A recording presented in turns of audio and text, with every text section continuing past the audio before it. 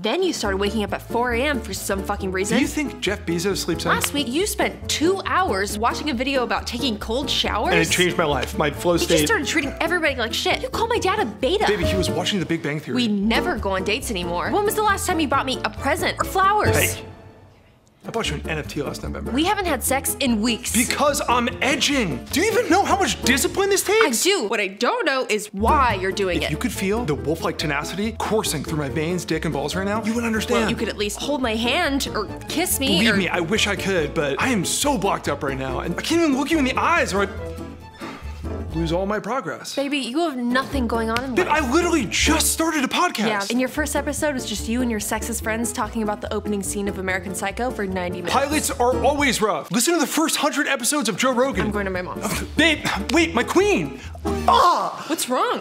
Nothing, I accidentally looked you in the eye. Ugh.